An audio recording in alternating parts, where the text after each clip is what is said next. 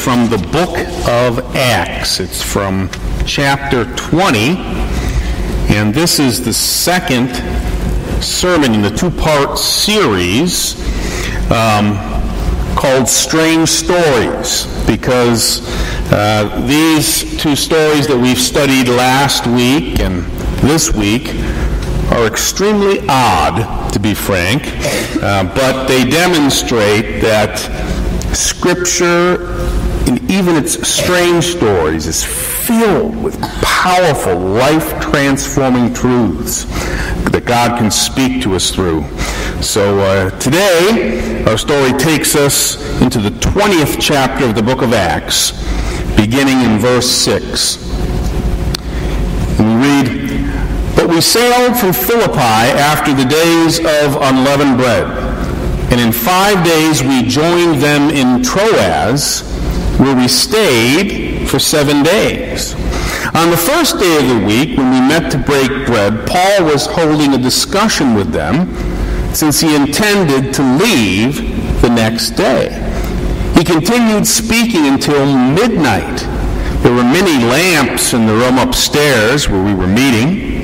A young man named EUCC, who was sitting in the window, began to sink off into a deep sleep, while Paul talked still longer.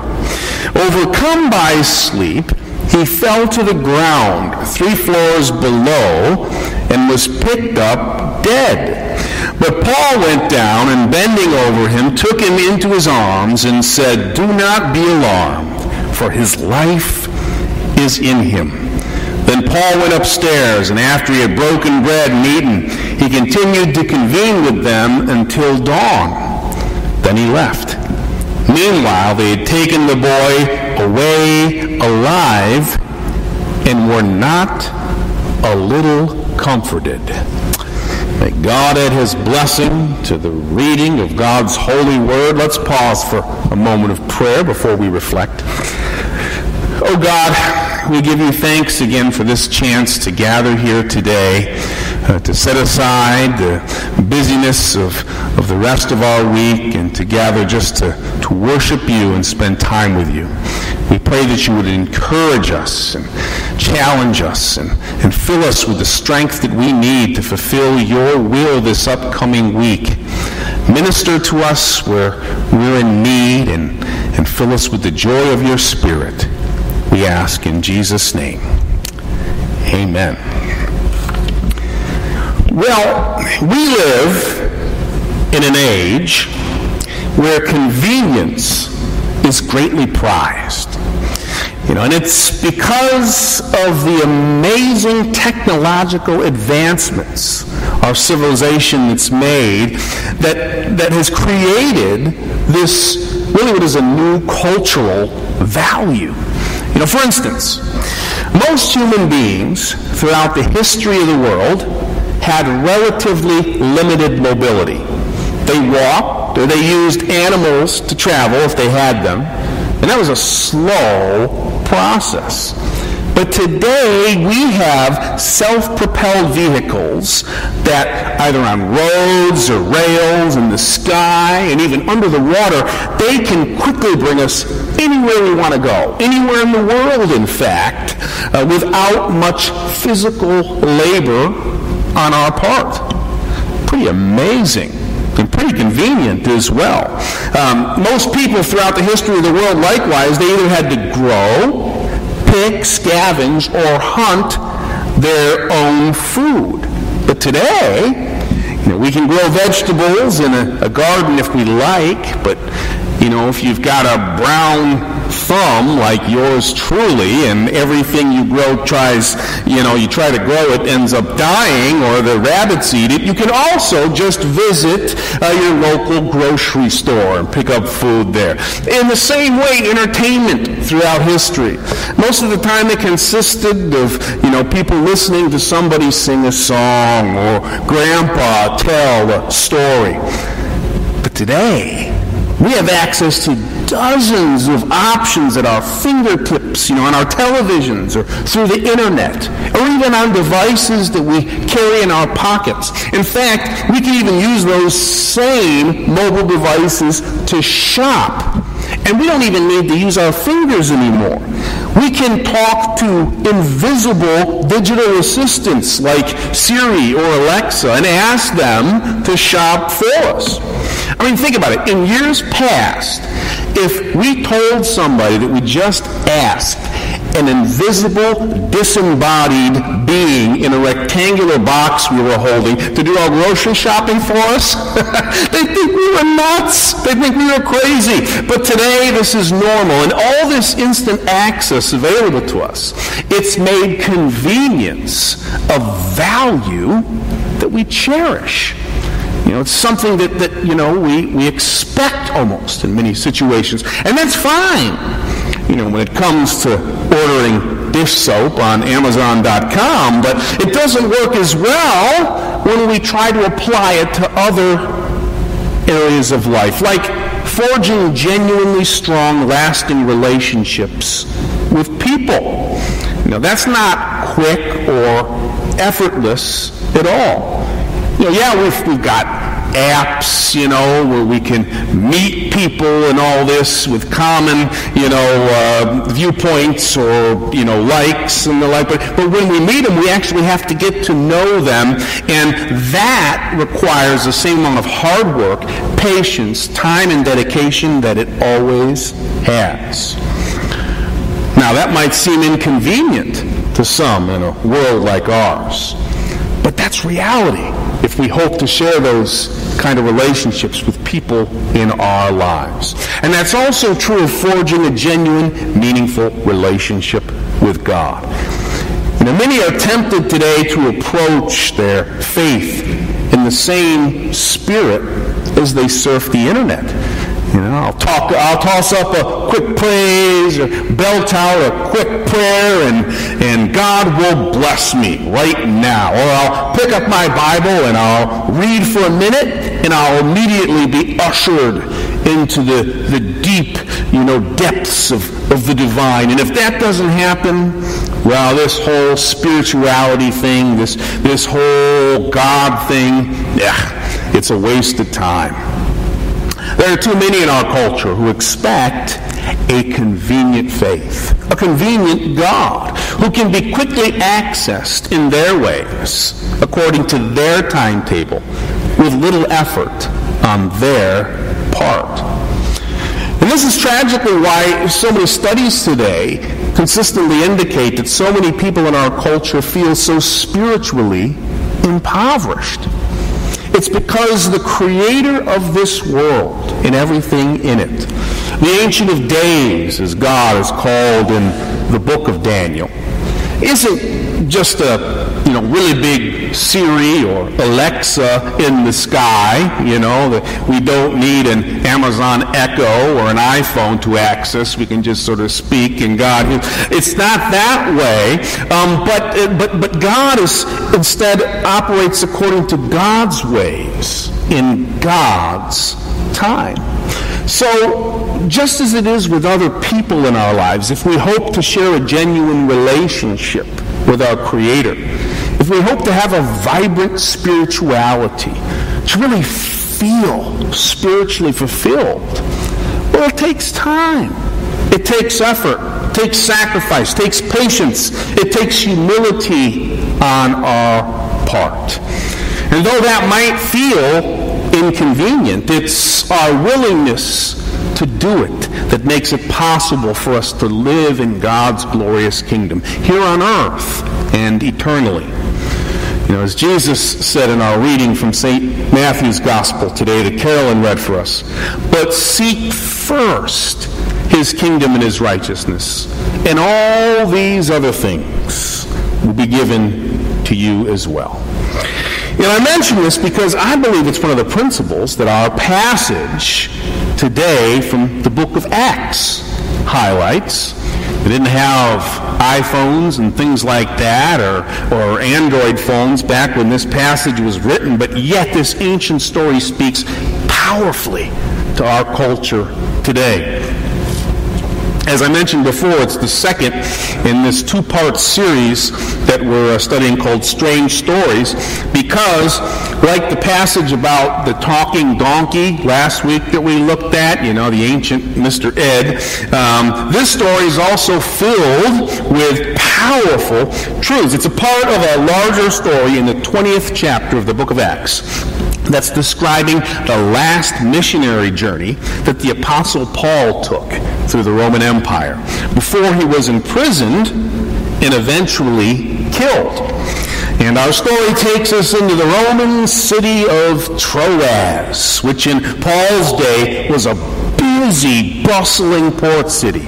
It was located on the Aegean Sea near the northern tip of Turkey's western coast. And to help you visualize that, I put a map in your bulletins today, as I often do, and you can see Troas there, right up there, near the top of those other cities, right there on the sea. It was located around where some speculate that the ancient city of Troy was located, that mysterious ancient city. It was in that same region. But when Paul visits Troas in our passage, there's already a church there. There's already an established Christian church. So his goal is to strengthen and encourage its members. Remember, this was what Paul did. This is his ministry. He used his Roman citizenship, which protected him, gave him due process under the law, and gave him traveling privileges within the Roman Empire. He used it to travel around and to start new churches and strengthen existing ones. And you read in verse 7 that because Paul needs to leave Troas the next day, he spent a week there strengthening the Christians. He's on his last day, he needs to leave. He holds a service that extends late into the night. In fact, he preaches until midnight. Ouch! Boy, that would be difficult. The service, we're told, is held in a well-lit upper room. And there's a young man there named Eutychus, among others, who's in attendance. And Eutychus is sitting on the ledge of an open window, listening to Paul preach. Pretty normal story so far. But this is where it starts to get a little weird, see? Because during Paul's sermon, Eutychus is overcome with sleep, and he falls out of the window 3 floors to the ground, and he dies. The Greek word translated as overcome here literally meant to be brought down or cast down. So it's kind of like a play on words. He falls asleep, he's brought down, he was literally brought down to the ground, and he dies. What's also ironic is that the name Eutychus in Greek literally means fortunate, which I thought was interesting as well. But the moral of the story is that long sermons can have bad effects. They're dangerous, right? Or maybe bad things can happen when you fall asleep during the pastor's sermon, especially if you're in the balcony, right? That's another moral we can take away. Imagine if only there was a clock on the back wall of this room where Paul was preaching, then maybe people wouldn't have been falling out of windows asleep. But in verse 10, we read that when Eutychus falls out of this window, Paul immediately leaves the worship service. He runs down and he takes Eutychus in his arms, and he declares, "Do not be alarmed, for his life is in him." So, in the story here, Eutychus, who was dead, has now been brought back to life. So Paul, in other words, is ministering to him in the spirit and power of Jesus, who also raised people from the dead. But after this amazing miracle, this young man who's, on the ground, and now he's brought back to life. This amazing miracle. What happens next in the story? The people gather around Eutychus and Paul in amazement and thanksgiving. They start crying out and singing hymns of thanksgiving. In verse 11 it says that Paul nonchalantly, basically, heads back upstairs, and he finishes the worship service like nothing happened. He doesn't miss a beat. He serves communion. There's a time of fellowship afterwards. You have to have coffee hour, and then he leaves town. Just takes off. And this is how this story ends in verse 12. It says, "Meanwhile, they that had taken the boy away alive were not a little comforted." Not a little comforted. How about blown away, without words? It's a peculiar story. But in its oddity, it conveys many powerful truths. And one of them is the dedication of Eutychus's faith. Understanding the cultural context, we can see what this story actually, one of the messages it has, because everything about Eutychus in the story bespeaks sacrifice and humility. The kind of hard work, patience, and time we talked about before that's necessary to grow in our relationship with God. How does falling out of a window asleep convey that? Well, you see, in the ancient world, there weren't laws mandating a 40-hour work week. For those who were poor and didn't have privilege, there weren't OSHA regulations, that employers had to follow. Your boss didn't need to give you a 15-minute break every few hours. In fact, your boss could work you to death if he wanted to. And since most of the early Christians were poor and subject to these kind of conditions, this young man had probably toiled at work maybe for days without sleep. Yet where was he?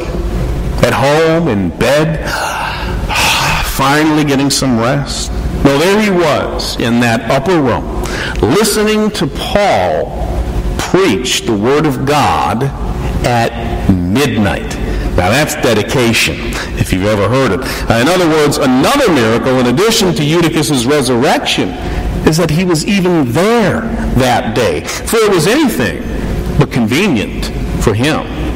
And why, if he was so exhausted, was he sitting on a window ledge in the first place? The last place most people would want to sit was teetering on the edge of a 3-story building. That would not be my place that I would pick if I was tired. But you see, the early Christians met in very small spaces that were usually packed.